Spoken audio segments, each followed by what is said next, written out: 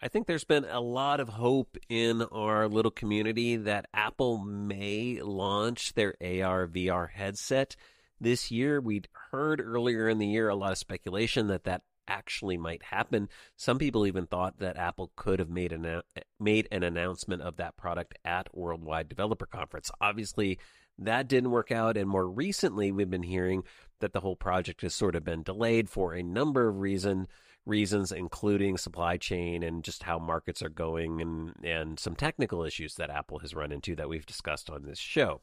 This week, according to analyst Ming-Chi Kuo, Kuo thinks that as Meta pulls back a little bit on its VR hardware to focus on their primary business, Apple could be primed to make a big impact with their AR VR headset, and he thinks that release could debut in January of next year. He described Apple's upcoming headset as, quote, the most complicated product Apple has ever designed, and said the product, quote, will further boost the demand for immersive gaming and multimedia entertainment.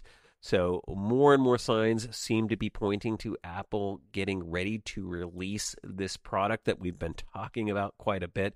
As a matter of fact, this past week in an interview with China Daily, Tim Cook reiterated his excitement about AR technology. He spoke about how he feels we're just in the, quote, early innings of how the technology will evolve, and he pointed to the already 14,000 ARKit apps that are currently in the App Store.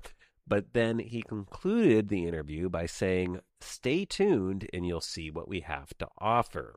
So the question then becomes, when will we see what they have to offer? And all signs right now are pointing to first half, early 2023. So will be exciting times. Look forward to seeing that product. It is expected to be a very high price point product, so I don't know how many early adopters will be out there, but we're expecting it to be in like the $3,000 range, which is crazy for a headset. So hopefully Apple can blow us away with the demos. It sounds like it's going to have a lot of great tech in there, and Ming-Chi Kuo saying, hey, it's super complex, and if anybody can pull off a great use case or user experience, I think it's going to be Apple. So I'm looking forward to seeing that product. I'm sure there's going to be a big splashy announcement, but probably not till 2023.